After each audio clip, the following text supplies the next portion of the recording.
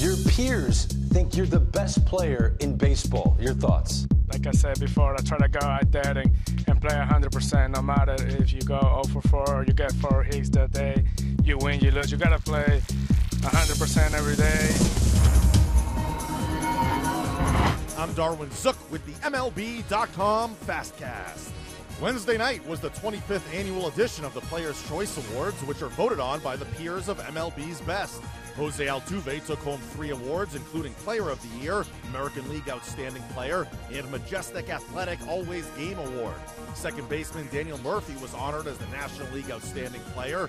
AL Outstanding Pitcher went to Rick Porcello, and Kyle Hendricks took the award for the NL.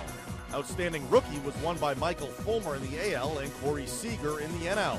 The AL Comeback Player Award went to Mark Trumbo, and the NL Award went to the late Jose Fernandez.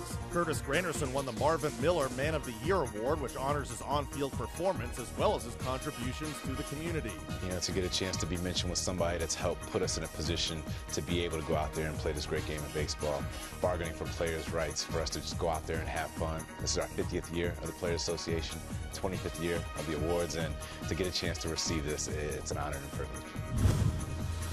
After coming agonizingly close to reaching the AL Championship Series in 2015, a slow start doomed the Houston Astros this past season as they failed to reach the playoffs. But with money to spend and a talent-rich farm system, General Manager Jeff Luhnow believes he possesses the assets to make a significant upgrade and put the Stros in position to return to the postseason.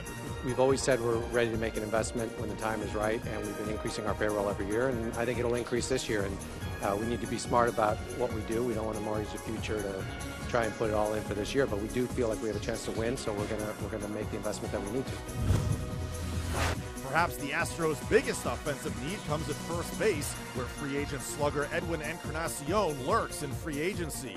His 193 home runs since the 2012 season ranks second in the majors, behind only Baltimore's Chris Davis. But the Blue Jays haven't given up on signing Encarnacion to a new contract and keeping him in the city where he spent his last 8 big league seasons.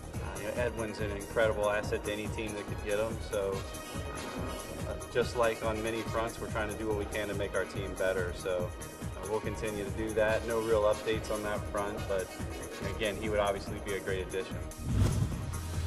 For more on these stories and complete coverage of the hot stove season, keep it locked in to MLB.com. It's baseball everywhere.